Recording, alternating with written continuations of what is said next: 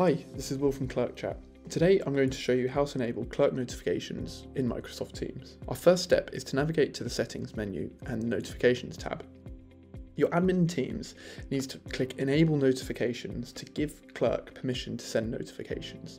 You'll need to get your admin to do this. They can simply click through this link and enable them. Very easy.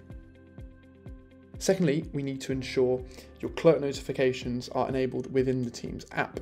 If we click on the three dots here in Teams and navigate to Team Settings, we can then navigate to the Notifications tab, scroll down to Clerk SMS and click Edit. You can see I've got both my notifications description and other off, and I'm going to turn these on. I want them to show as a banner and in the feed. The feed is your activity here, so when I get a notification through, it will pop up in here like that.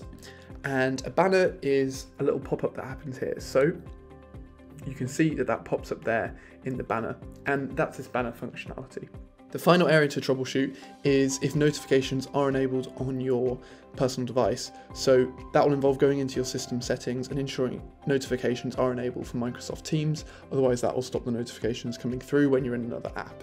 So this was how to enable your notifications for Clerk Chat in Microsoft Teams.